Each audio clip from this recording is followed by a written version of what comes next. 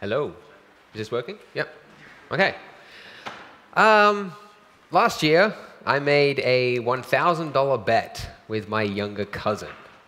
Normally, when siblings make bets, it's over something fun like, doing a backflip on a motorcycle or something crazy like that. But mine was purely artistic. So the bet was I had to get 1,000 likes on ArtStation within 6 months for something that I'm terrible at, which is 2D painting and drawing. And to make things more interesting, if I actually succeeded, I would actually get nothing. So the deal was if I failed, I would give him $1,000, and if I succeeded, I'd get nothing. So why would I do that, right? Why put myself through that? Basically, I've always wanted to learn painting, but somehow the motivation was never there. And then I learned about loss aversion, which is that you're much more motivated to stick with something when you have something to lose.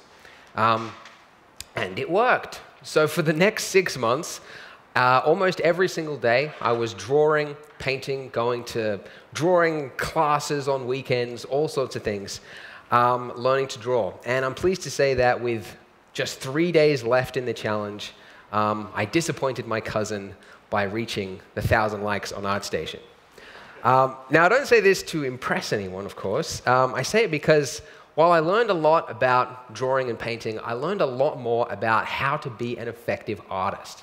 Because previous to this, the way I'd learned Blender was the way most people learn new things, which is, they learn it when they have time, they, drift around, they watch tutorials wherever. But when you have something to lose, like $1,000, it really throws things into question. So what I've done is I've distilled down the 7 biggest lessons, the 7 biggest habits into this presentation. And throughout it, I'll also talk about the habits that some of the world-class professionals today use. So you'll learn what, for example, Stephen King, Pixar, and even Kanye West have in common. So, guys interested? Yeah. All right, good, yay. Okay, so first habit is, deceptively simple. Daily work. You need to be working on your task, your artwork, whatever creative goal you have, every single day. Now, when you think of this, you think, why every single day? Why can't I just do it when I have time? Like, if I worked 1 hour Monday to Friday, by the weekend, that's just 5 hours. Why can't I just do 5 hours on Saturday or Sunday, right? Well, the thing is that these large blocks of time that we imagine, they very rarely ever pan out. And this is why most great artists across history achieved whatever it is that they do, writing books, writing music, whatever it is, by putting in time every single day. So for example, J.K. Rowling wrote The World of Hogwarts, Harry Potter, across 5 years. And she did that whilst raising a child. And instead of waiting for these big, grand moments where she'd have free time on a weekend far away where she could block it off with the child and a babysitter, she worked on any spare chance she had every single day. Jerry Seinfeld wrote the Seinfeld series by putting an X on the calendar for every single day that he wrote jokes. And then after he had a couple of days in a row, his next goal was to just not break that chain. Mike Birbiglia, another comedian and a screenwriter, found that he was putting off writing his movie script because he had too many meetings with other people. So instead what he did something interesting, which was to make himself a meeting with his script every day at the cafe, to sit down for 2 hours at a laptop and type away. And he found by doing that, he wouldn't put it off. And personally, from a personal experience, I could speak on daily work in that it sounds simple. Like, who wouldn't want to work every single day, right? Like, everybody would want to do that. Why don't people do it? And the thing is that after you've worked a whole day at the office, listening to your boss ramble about stuff, you come home, you're tired. Last thing you want to do is punish yourself by learning something new. Instead, you end up on Netflix, Reddit, video games, whatever it is, right? So one thing that I found worked for me was to agree to do the smallest amount of work possible. So in my case, it was to put the pencil on a paper and draw 1 line. So on days when I felt like, I can't do anything, I don't want to do anything, I've had such a tough day, I just want to sit and relax, I'd say, all right, well, can I do one line?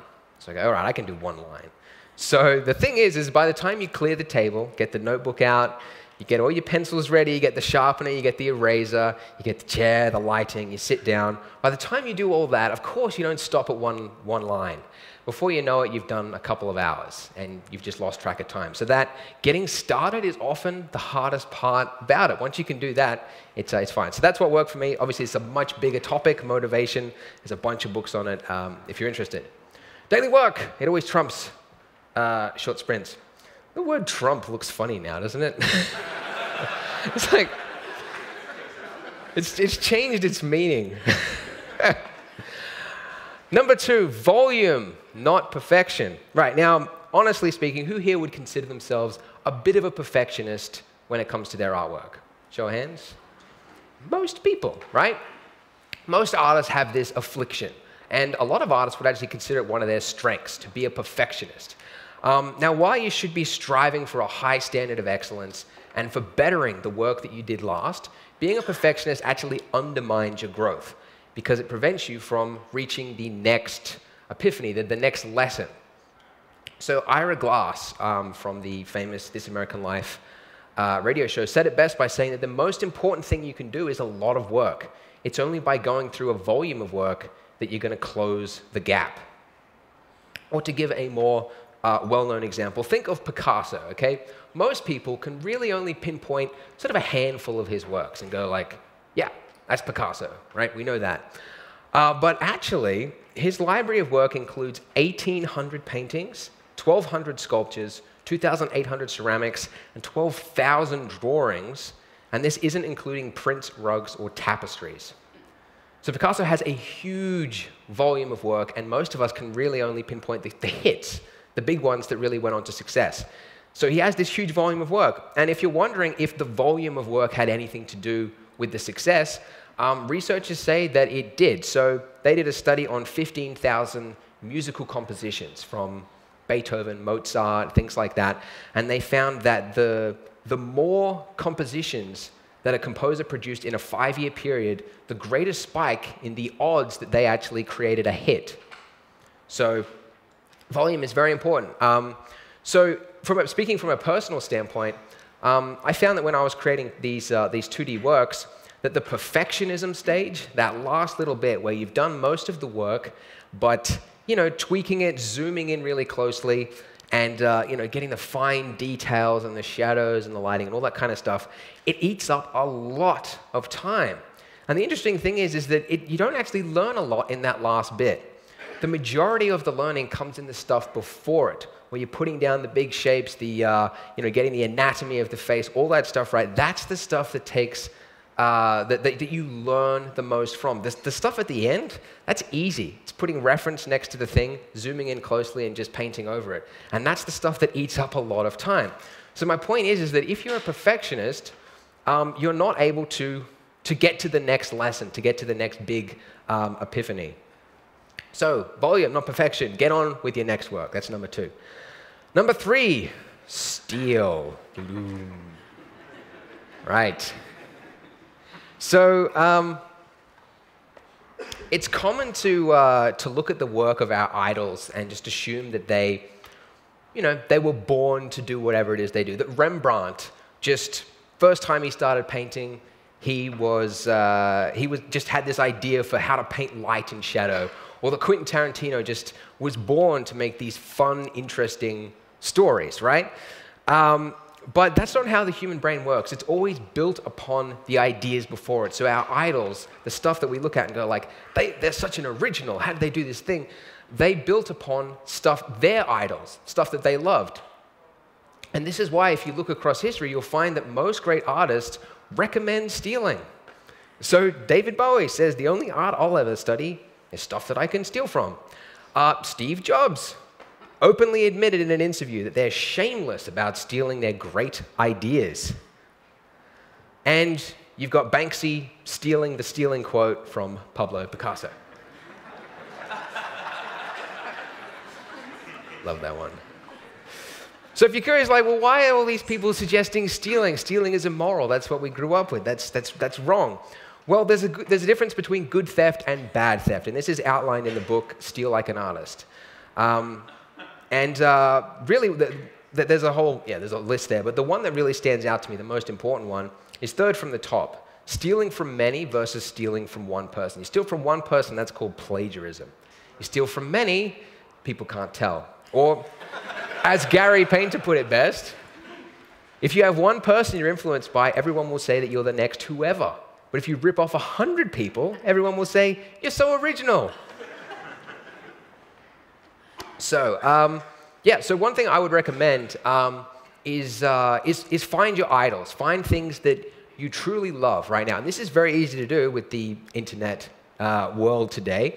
You can just go on ArtStation and find stuff you love. So this is what I did. At the start of my challenge, I started an Evernote file, and I just went through ArtStation, and I just copy-pasted the stuff that I loved and put it into one file. You don't have to be like, don't overthink it, don't over-discriminate. I didn't even quote the artist. I don't know who some of these people even are. I just copied and pasted it. And this worked as both reference and inspiration in the future. So when I was making a face and I didn't know, something wasn't right about the eyes, I just opened this up, went to all these different ones, and I'm like, oh, that's how they did that, that's how they did that. And then on days, like really dark days when I really wasn't motivated to work, this also works as inspiration. Because opening it up reminds you of why you got started. Stuff that you love, truly. Not thinking about traditional painters or anything like that. Stuff that you truly love. So that's steal. Find your idols and steal from them. Number 4, conscious learning. So show of hands, who has heard that practice makes perfect? Most people. And all the other one, of course, is, if you want to get good at something, you want to master something, you need 10,000 hours of practice, right? Well, I used to think this was the case, and this was the advice that I give to people in my podcasts or my tutorials. I say, if someone emails and says, I want to get good at Blender, I say, you got to practice. Practice, practice, practice, practice, practice. But the thing is that this isn't really, that's not all it is, because the human brain is wired to avoid pain. So practice can actually, if you're not careful about it, it can become a source of procrastination. So we tend to think of practice like this, like the more time I put in, the greater the results will be, and it'll be a linear graph. But really, it sort of becomes a little bit like this. You get a little bit of growth at the start, but after that you can sort of stagnate with just pure practice. So, and I actually, before I started my challenge, I had the chance to, I just emailed some people that I liked, and I was like, hey, can I ask you a couple of questions about painting? And one of them was the artist Eflem Mercier, which I love his work, incredible. And he said something I'd never heard of before, which was that one of the biggest wastes of time is not being conscious of what you're doing, or in other words, doodling around. And it didn't really occur to me until later on what he actually meant. So one thing I like to do by myself when I'm working at home, just on the computer, it's very lonely work, what I do. I don't talk with a lot of people. And so at the end of the day, sometimes what I like to do is I just like to hear people talk. So I put on my headphones and I listen to podcasts, Bill Burr or Your Mum's House podcast, a lot of comedian talk, and it's relaxing to me. So what I'd do is I'd open up a notepad, I'd put on the earbuds, and I'd listen to podcasts, and I would just sketch. Not really a goal in mind, but I would just sketch. And what I was doing was not good. It was really quite horrible, actually. Some of them don't even look like people. But I thought, the age-old mantra, practice makes perfect. If I just keep at it, I'll get better. But I looked through the previous work. I flipped through the pages, and I noticed that from a couple of weeks ago, there wasn't any difference between them. Like, I wasn't getting better over time. They were sort of about the same. And I thought, well, I'm putting in more and more hours here, but I'm not learning.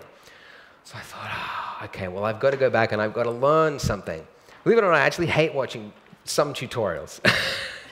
Some tutorials, especially drawing theory videos, can be incredibly dry stuff. My wife took this photo of me when I was watching a facial anatomy course. One of the most boring courses I ever sat through. But I did this, and I hated it. Like, end of the day, I don't want to challenge myself. And I'm sure you can relate to it after you've done a hard day. If you're going to sit down with Blender, sometimes you just want to do what you know, right? And I hated doing this stuff. But in this process, I discovered that I completely misremembered several facial measurements. So I was drawing faces that were totally wrong, and they never would have gotten better unless I'd learned this. So after I completed this, my faces improved almost immediately, just like that, because I stopped to relearn. Had I continued just practicing, practice makes perfect, it wouldn't have gotten better. So really, this graph looks a bit better like this. When you include conscious learning in it, you go up a step. Your areas really improve at greater amounts than if you were just doing practice alone. So practice is important, don't get me wrong, but practice alone makes perfect, I don't agree with. It's conscious learning. It's not always fun, but it's the fastest way to grow. Rest. So who has had an experience where maybe you're working on a scene in Blender and then you're just stuck. You hit a brick wall, you don't really know what's going on, and you're just stressed out. Who's had that experience before? You're just like, yeah, lots. Okay, that's good to see. Not alone there. I have this a lot, and you've probably had this experience as well, that maybe you walk away and you start doing the dishes, and then suddenly you come up with the solution. It's weird. Maybe you're in the shower, you use something, and you just go like, yeah, I could put the lighting on the other side. I could change the color of the shirt. That would match the thing. And you just think of this thing when you're removed from the work. So this is actually a strategy that most professional artists use. So for example, Stephen King, he reckons, what would he know? No. Stephen King, he says that any novel, regardless of its size, shouldn't take longer than 3 months to complete the first draft. But then after the 3 months, you should stop work and not look at it for 6 weeks. 6 weeks, do something else, go on a holiday, or start another book, do something else. Then after that, when you come back to it, it's like you're reading somebody else's work. You see it from a completely different perspective, one that you would never have gotten had you just sat there and just continued to type away. I was supposed to skip that. Anyways. From a personal experience, I found I drew this Rey from Star Wars over a couple of nights, and I didn't really know where to go with it. I was like, black and white, sort of traditional, got a black background, whatever. I didn't really know where to go from there. So I took a 3-day break. I went and I started some other drawings and did some other stuff. And then after 3 days, I came back to it. And I remember feeling completely detached from it in a good way, in that I could basically work on it like I wasn't I wasn't in it anymore. Like I could experiment with it. So I remember seeing a brush that I'd never seen before in Photoshop, and I just drew over the top of it, and I was like, ooh, that looks kind of interesting. And then within about 15 minutes, I had this interesting effect, this sort of force, kind of weird sort of aura about it. And I never would have gotten there had I continued to work beyond those 2 days. So that break, that rest period, gave me a period where I felt, detached from it. So having this rest period is very important. It's also actually now what we do at Blender Guru as a strategy. So if we've got 3 artworks we want to create for a trailer, like Grass Essentials trailer or something, instead of doing all 3 of them, we complete one to completion, then start the next one, and then the next one to completion, start the next one, we do all 3 of them simultaneously. So we work on this one for one day, this one for the next day, and this one for the next day, then loop back. And every time you loop back to it and you repeat the cycle and go through one by one again, you see things that you never would have seen before. And I'm sure you can all relate to this feeling anyway. So that's rest. Take a break, and see your work with fresh eyes.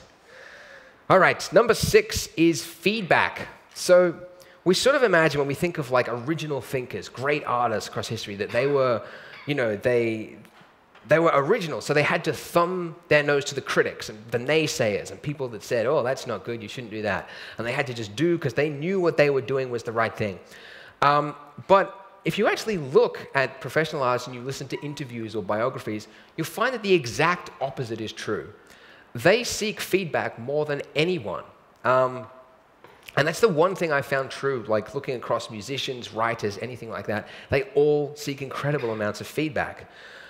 So for example, Pixar, they have a room, I believe it's called the Brain Trust, which is that when you walk in the room, your role is removed and you are free to speak your mind. So you could be a junior artist day 1, and you could sit down and you could say, this movie sucks. Just like sitting next to you could be the CEO of Disney, you know, and you both have equal say in it, and you're not going to get fired, you're not going to get any repercussions. It's a free process to speak your mind.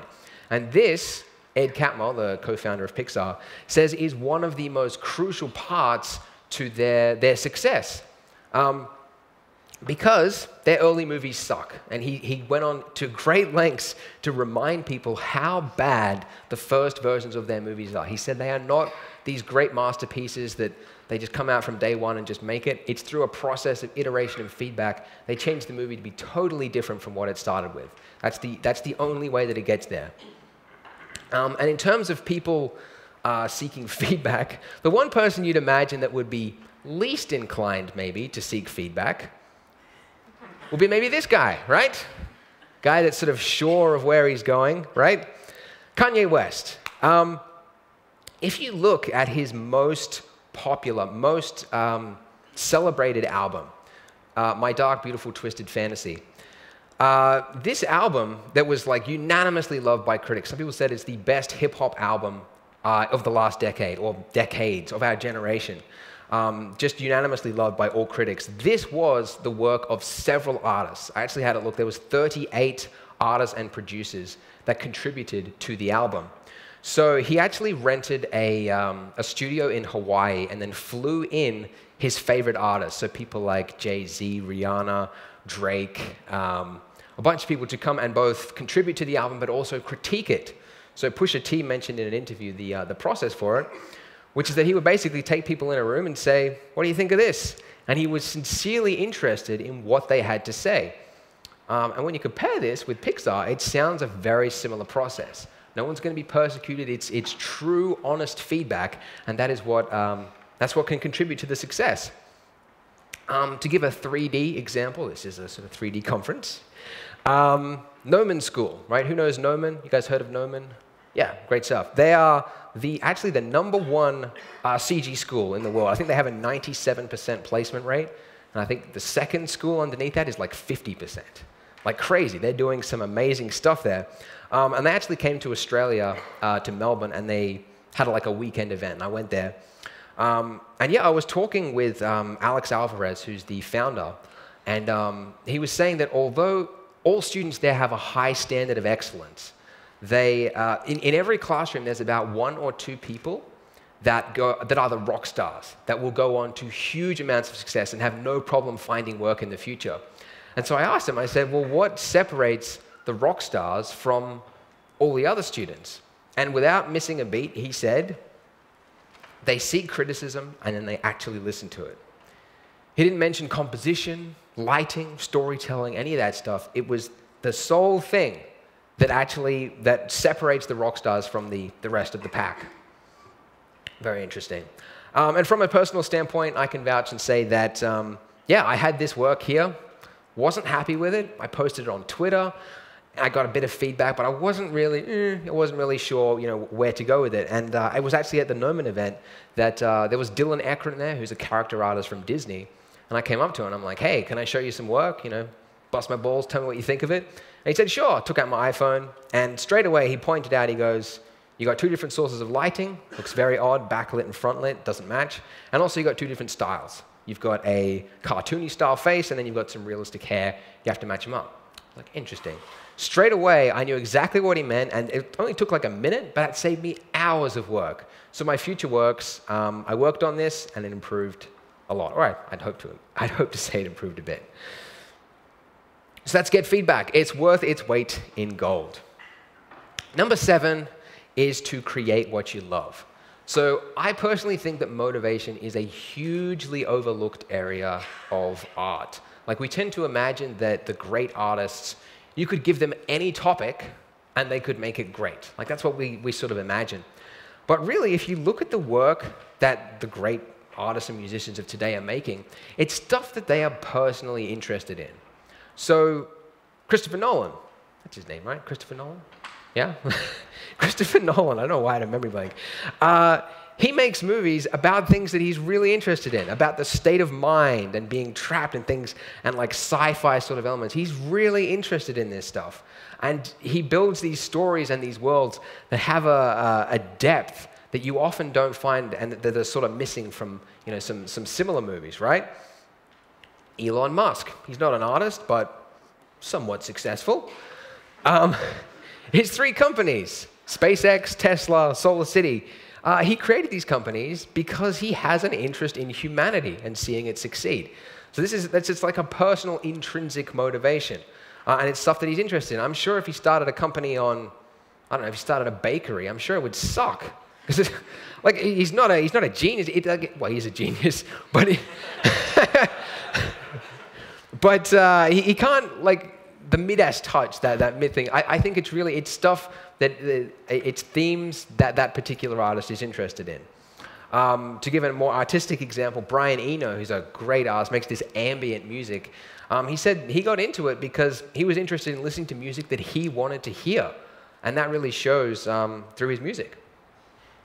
And from a personal story, I remember when I was doing some drawings, I was posting them up on Twitter and Facebook on these little sketches and things.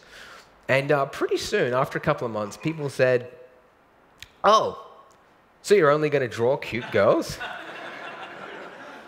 And I was like, it affected me. I'm like, oh no, I'm going to become one of those guys that just draws cute girls. I'm like, and this was like family members telling me, people online, people on Instagram, they're like, oh, well, you just draw girls, And so I was like, I got to balance it out. I got to start drawing some dudes, right?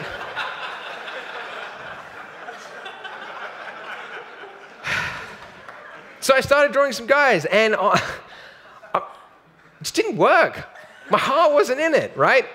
Hector, Salamanca, I love the series, but I just wasn't interested in it. And the effort required to make something look good, like you need that intrinsic motivation. So my heart just wasn't in it. And I remember there was, so this was at around the time that Mythbusters was hitting their decade of being on air or something like that. And I don't really watch Mythbusters. I know it's a cool show and science, all that stuff. But I wasn't really interested. But I thought, other people would like it if I probably drew a nice picture of, the 2 guys on it. Didn't really work. And again, my heart wasn't in it. It's a great show, but I just don't watch it, So, after a while of having these failed attempts, I was like eating time. I've got, 6 months to achieve this thing, and I was wasting time. And then I had this epiphany, like who gives a shit what people think, right? Like, who cares? And so I went back and I started doing the stuff that I really loved, which was, like, honestly, I find girls to be a lot more of an attractive subject than most guys. Right? That's just what I think. And look, there's enough red tape in life, like the government telling you what you can do, your boss telling you what you can work on. Art is one of the few fields where you get to do what you truly are interested in. And so I personally think that when you start letting other people interfere and tell you what you should and shouldn't do, I think it's a big mistake. So create what you love. You'll make better work, honestly you will, and you'll stay motivated in the long run. So that's the summary. Daily work, put in work every single day. Focus on habit building, very important. Don't be a perfectionist, although you think it's a good thing, it's generally not. Find your idols, steal from them. Conscious learning, although it kind of sucks, you do need to go through and find what your weaknesses are and attack them. Have a break. That's often better than just working through it. Get feedback from everybody. It's not a good thing to be putting your head in your sand and going through it. And then finally, create what you love. Thank you.